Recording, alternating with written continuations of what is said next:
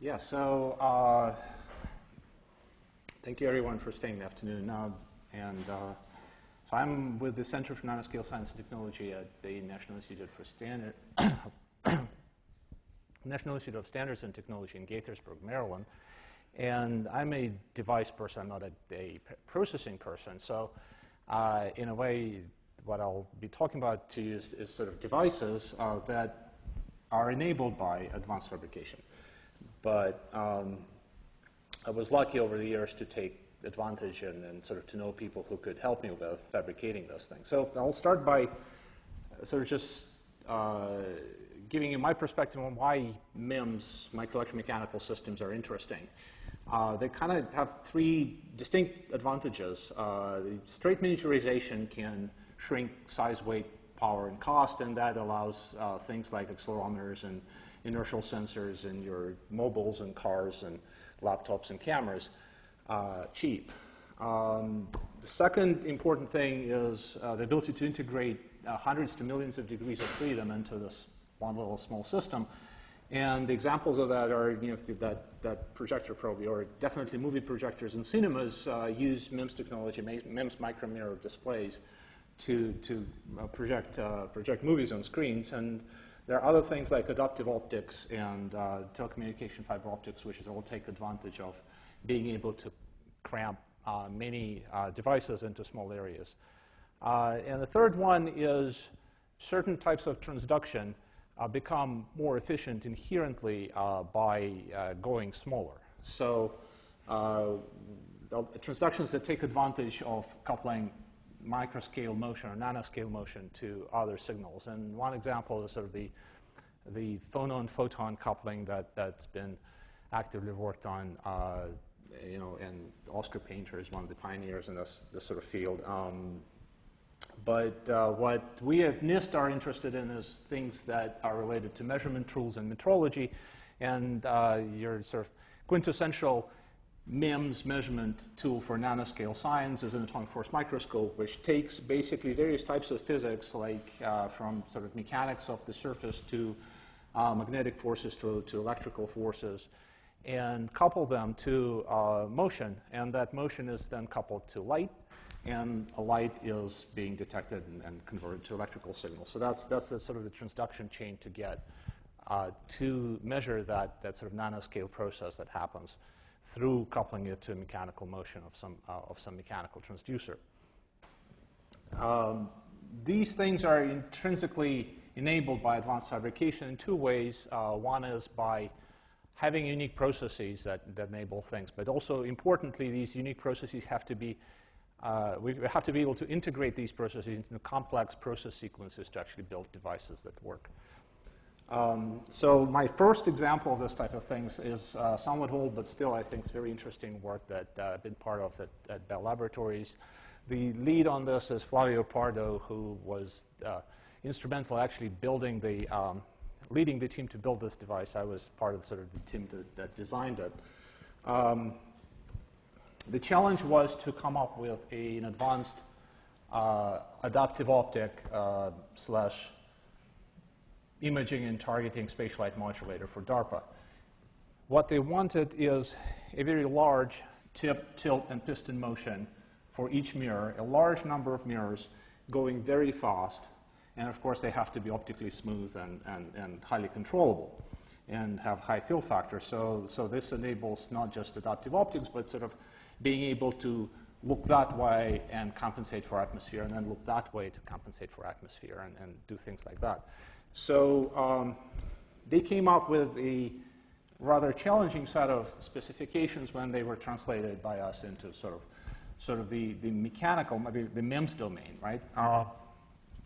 These types of micromirrors are simultaneously fast, dense, and have to be built on sort of large scale with high degree of control. So what this graph shows is at the time, about 2005, sort of most of the devices, what you have on the horizontal scale is the density, the number of degrees of freedom, the number of actuators per square millimeter.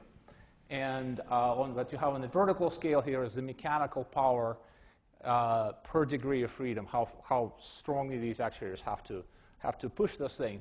And this power is really very intimately related to how fast these things are, because the mass and the moment of inertia of these devices is actually dictated by the optical properties.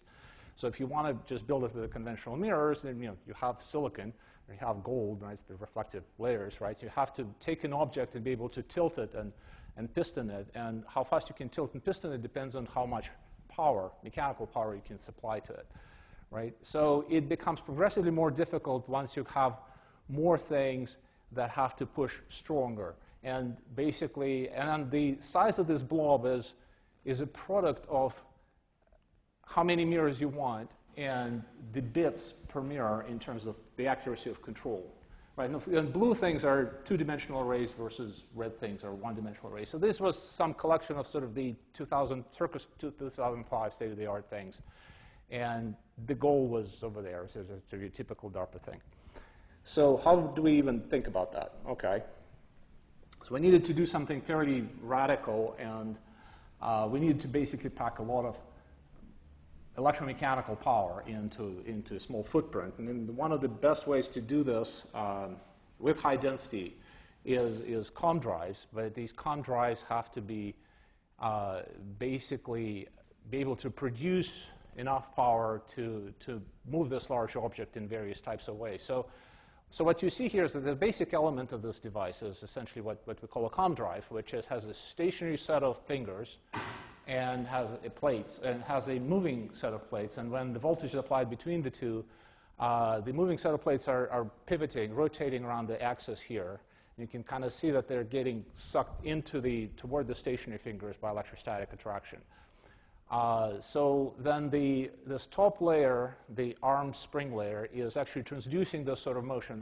It both constrains the motion of the COM drives to a tilt, to a torsional motion, and then it transduces it into motion of a mirror. And if we actuate all of them together, it results in a piston. If we instead actuate two of them, it results in a tilt.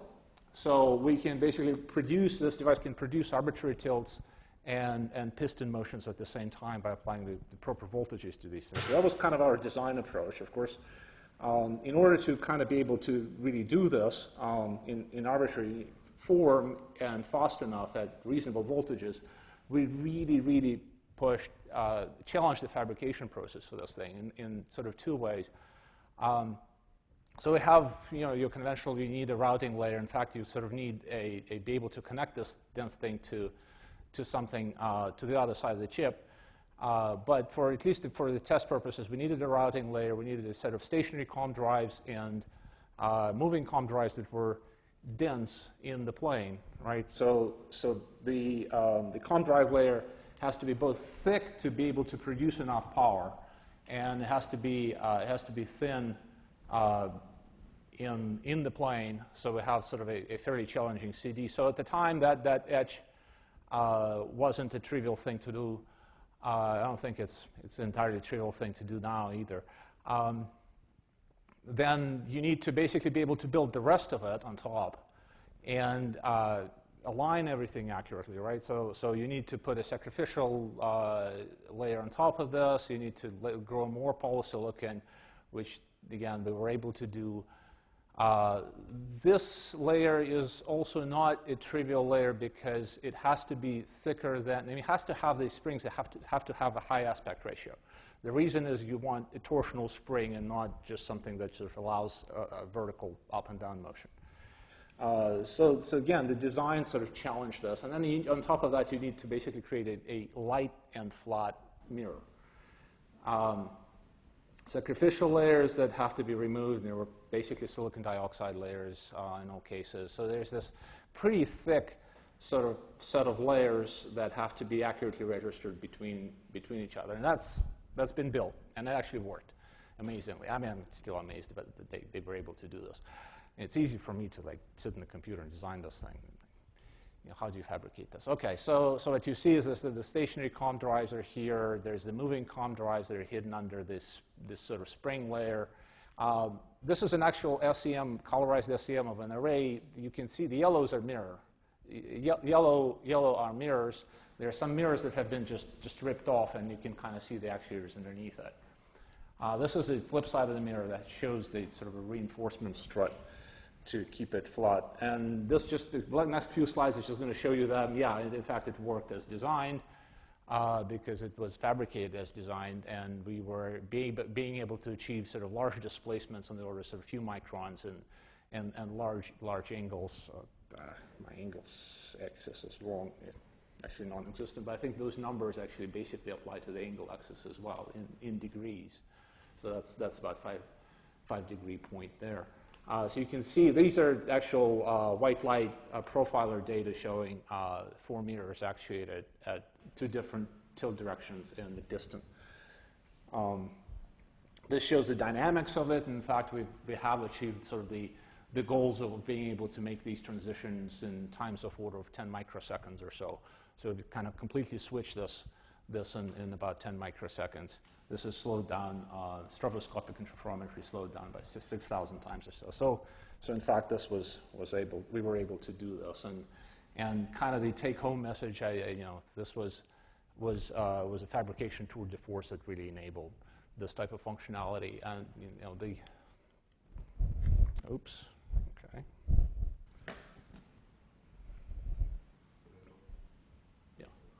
Yeah, so our test device was kind of here at the end, yeah, but I mean this was kind of beyond the state of the art at the time. So now I'm going to switch to a couple of other examples, and the first one was really the integration and sort of the complexity demonstration. The other 2 examples are more on the transducers and sort of coming to NIST. I'm more interested in sort of measurement science and using micromechanical transduction. So the typical sort of measurement principles on many of these types of things is you have a nanoscale physical system that is coupled to a micro and mechanical device, and that motion of that device is measured then to capture something about the physical system of interest. So where does this work well? It works well typically for low-dimensional small systems. You can't have a local interaction in AFM or a individual magnetic flux lines coming in and out of the superconductor or some such thing where there's kind of an intrinsically low-dimensional system that is matched well to a small micromechanical transducer. The other place where sort of this works well is where the geometrical confinement actually enhances interactions, such as, again, sort of photon-phonon interactions and things of that nature. In all cases, you need precision motion readout for these types of transducers, and local optomechanical interaction is something that provides a good avenue for sensing that motion and taking it out and capturing it. So we have 2 active programs kind of looking at 2 different aspects of it. One is using integrated dielectric cavity optomechanical systems to make transducers for AFM and for other reasons and for other applications. And again, this takes advantage of some of the work that was done by Oscar Painter and others. And basically what we do is we built in an optical cavity that's coupled to this nanomechanical probe. So this narrow probe is what's really moving. This tip is what's interacting with the sample. So that's your sharp tip of an AFM. And this works as an on-chip interferometer that's read out by this waveguide. What we add to this field is the whole concept of sort of integration and packaging, where we can build something that's compact, fiber characterized, connectorized, practical. We can stick it in an actual atomic force microscope, and yet don't degrade the readout performance, where this can be sort of has this very high sensitivity at high bandwidth. So this is just kind of a picture of a typical transducer that we built, and of course, in addition to basically building the cavity, building the nano beam, building the photonic circuitry on this, we need to be able to overhang this over the edge of the chip, and we need to sharpen it so that have a sharp tip to interact with the sample, and we need to connect this to fibers, and this is incidentally, we take one of these types of devices and stick it in a commercial cipher AFM, and it works. This gives you sort of the idea that we can basically do an extremely fast scan with very high resolution, because our probe's nanoscale, we've basically shrunk the size of our AFM cantilever by orders of magnitude. What we can do is we can increase the speed, and also it lowers the noise because it lowers the interaction of that probe with the environment. So the rest of the talk is about using plasmonics to go kind of a step beyond this in terms of achieving very localized optomechanical transduction. So plasmonics is a great way to concentrate energy at optical frequencies in very small spaces. In terms of both field enhancement that we've heard already here before, and then also in terms of confinement.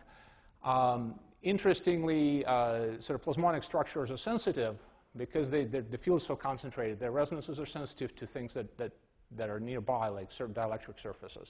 So they can be used as probes, including things like scanning probes, right? So intrinsically, because they're sensitive to this, they're sensitive to the gap, right? So the plasmonics, because they concentrate these fields, they're sensitive to changes in the geometry much more so than many dielectric devices that cannot concentrate light into volumes that's less than a wavelength cube.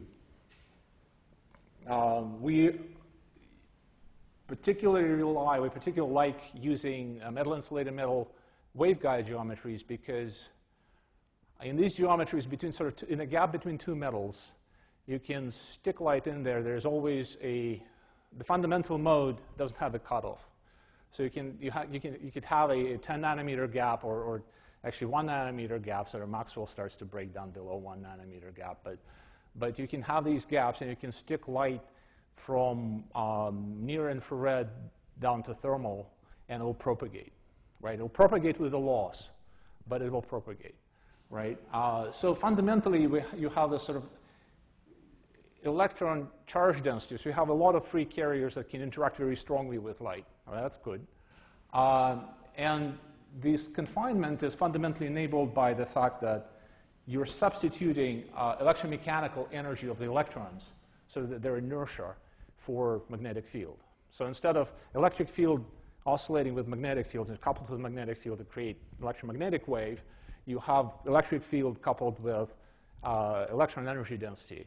And because they're mass, this thing basically allows you to concentrate energy into volumes that you can't concentrate otherwise at these frequencies. Another intriguing thing is that we've found that there's a favorable interaction between, the favorable scaling between interaction and loss. So if you can shrink this device, your interaction increases, and it actually increases faster, or slightly faster than the loss increase. So you can shrink these things and not lose in terms of your sort of signal strength. Okay. I don't know why, but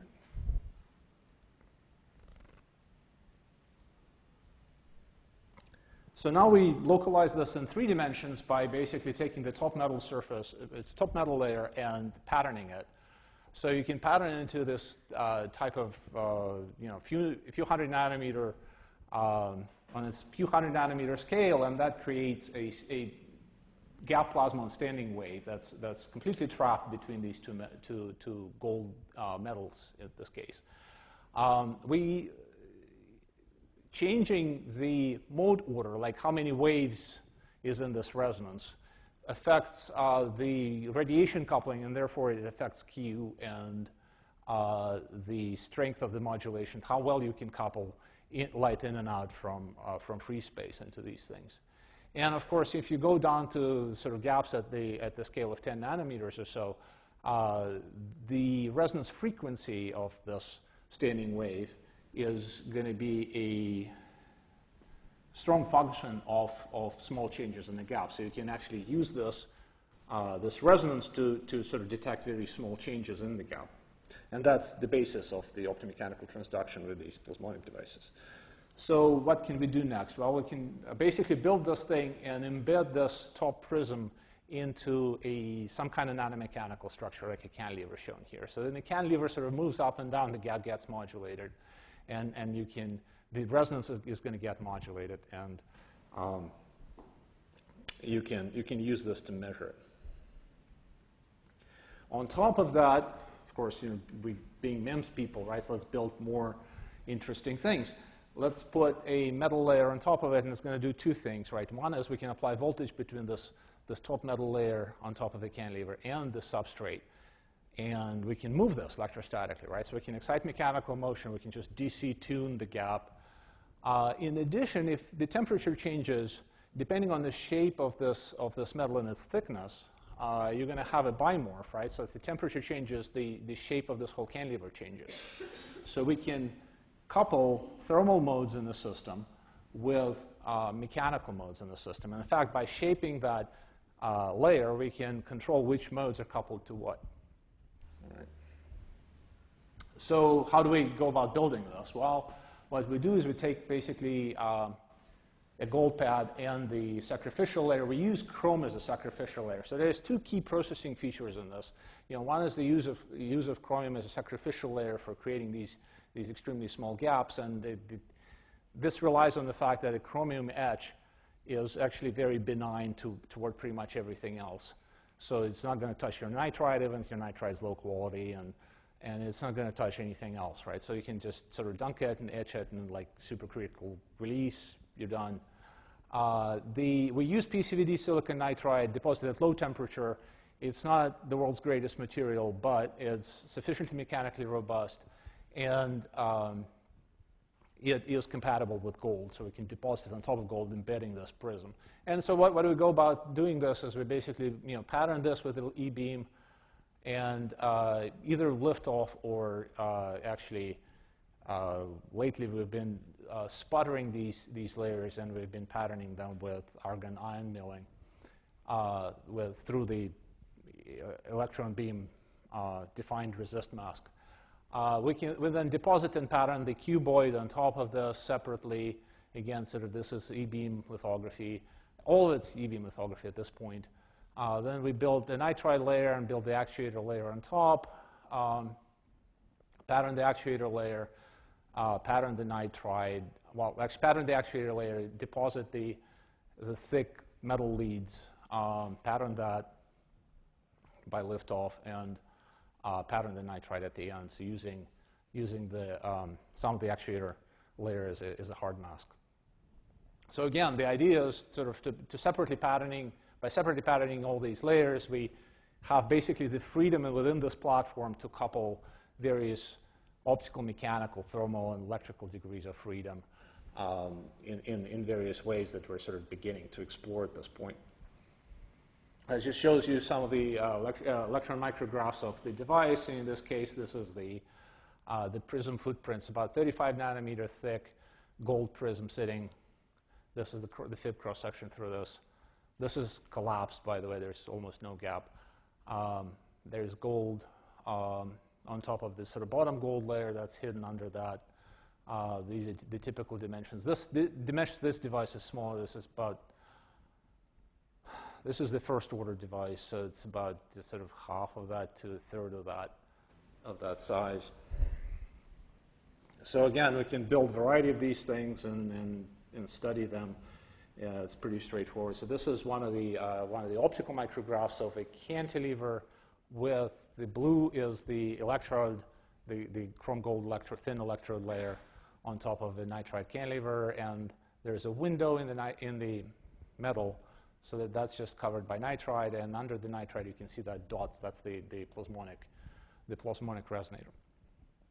Okay, so what can we do with this? When the gap changes, the spectrum, this is a calculation, the spectrum of absorption of this plasmonic resonator changes. So if we shine light on it through a reasonably high NA optical microscope, we see this absorption spectrum that produces a high for on plasmonic scale, the sort of 23 turns out to be kind of a high Q resonance that's limited by intrinsic losses, and it's undercoupled to radiation as opposed to many of the typical plasmonic antennas, which have Qs of 10, which are sort of radiation limited. And of course, as we move this thing, the resonance shifts, and we get modulation in the reflected light. The cantilever is thermally excited at room temperature, and this shows, we have basically a small gap of order 15 nanometers in this case, and this is a calculation of the shift of the resonance, the optomechanical coupling, which is the shift of the resonance per nanometer of motion. And sort of these 2 terahertz per nanometer is the largest number I've sort of known pretty much across the sort of all devices that I know about. This shows that we can measure mechanical motion. This is the displacement noise. This is the thermally driven cantilever displacement, right? So sort of, if you think about it, sort of Brownian motion of the cantilever. And this is our noise level here. And that noise level consists of basically a short noise calculated and a detector dark noise. So we're short noise limited in this case. And the sensitivity to vertical motion of this cantilever is 40 times better than other plasmonic device force, about 4 times better than you can do with a Doppler vibrometer. But the Doppler vibrometer uses a wavelength size, sort of, well, actually multiple wavelength sizes. It doesn't use a high NA objective. It uses a large beam. So in fact, our measurement footprint, the area from which we measure mechanical motion, is 150 times smaller than the corresponding diffraction limit at the numerical aperture that we were using for this measurement, right? So we basically transduce motion from a very local thing better than your Doppler vibrometer would transduce motion off of a much larger thing at the same optical power, and fundamentally short noise limited. So another thing that's interesting about this, we can apply voltage to it, right? And with a couple of volts, we can basically move this resonance by more than its line width, right? The sort of 2 combined facts that we actually have this modulation to be fairly large. This is about sort of 40% modulation here from a single antenna, right? So this is just light reflected off of the single antenna. It gets modulated by about 40%, depending on whether you're on resonance or off resonance. And the fact that we can actually tune it by a whole resonance shows that this has potential for use as a spatial light modulator type device, right? So you can actually modulate incident light and reflected light off this device both strongly and because you can tune a lot and you have a potential to sort of strongly modulate the reflection with just a few volts, right? So we are kind of looking into, okay, so I've showed you this first work on spatial light modulators using micrometers. Can this be used to accomplish similar type of function with a metamaterial like spatial light modulator approach? Certainly, we can excite various mechanical modes of these devices and see them using the plasmonically coupled measurement. What's interesting here is the fact that by placing these antennas, these resonators at different places on the same type of cantilever, we see a different, the 2 mode frequencies are the same for both cantilevers. But when you shift the antenna, what you do is you kind of enhance transduction of the fundamental mode, and you decrease the transduction of the higher order mode, the second order mode, by placing it further away, right? By placing it closer to the base, you in fact sort of decrease the transduction of the fundamental and increase the transduction of the first order. So you can, the optomechanical coupling's measurement is so local, you can actually distinguish different mechanical modes on these sort of couple micron cantilevers. Okay, yeah, that's good. We can shine light and make this resonate by itself, right, by just shining DC light. And we can actually make it both cool and resonate. This is typical thermally driven optomechanical self-oscillation. But what's interesting here is the fact that this is driven by like a single plasmonic antenna. So you can shine DC, like you CW light on it, it starts ringing, and that's great. But then you can excite it with a weak electrostatic tone. So we excite it with a weak periodic force and look at how it responds, right? And if the frequency of that, and what's shown here is this is the response spectrum, and this is the frequency of the force, right? So that line here is the frequency of the excitation. This bright line is this thing vibrating at its fundamental frequency. What happens is when these things become close to each other, this jumps on it, it locks, right? It's injection locking.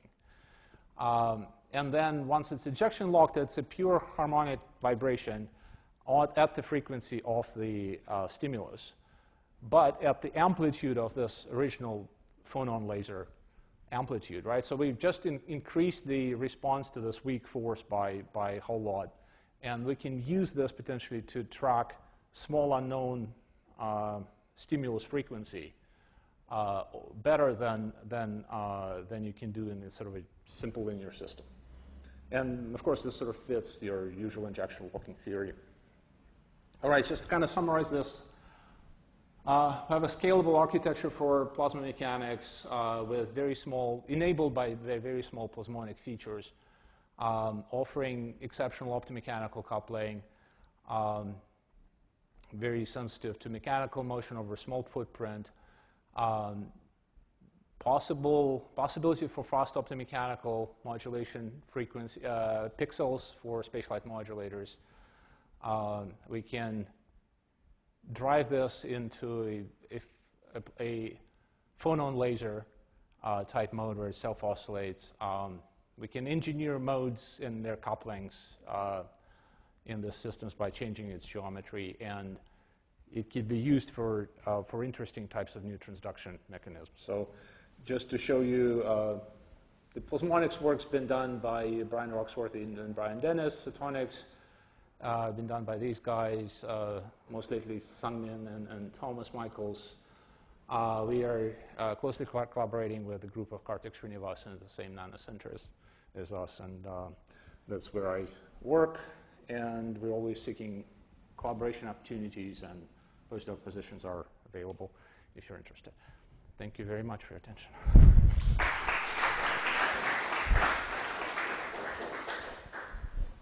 There was a bunch of things there that I'd never seen, and it seems to me you found a use for plasmonics. That's the hope, anyway. Yeah, I mean, so much attention has been paid to it, but the applications of it were maybe a little scarce.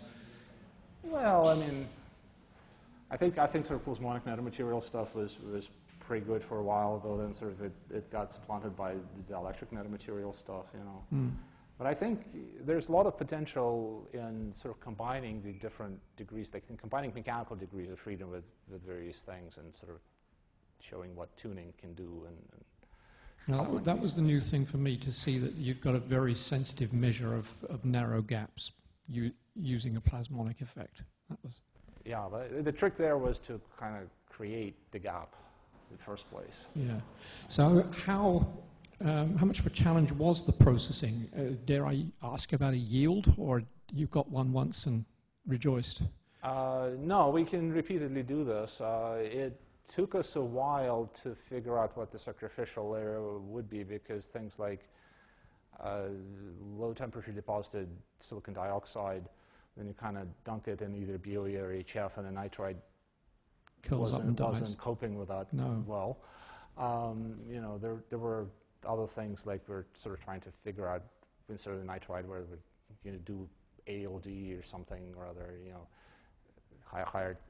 There was kind of a big search space in terms of process integration. Yeah. But once Brian Roxworthy figured, you know, the chrome, it worked basically. Excellent. Questions from folks here?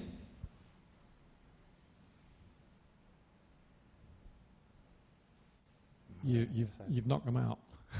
You managed to confuse everyone. efficiency. No, I don't think so. I mean, there was a volume of information there, but yeah, I appreciate it. So thank you very much. Thank you.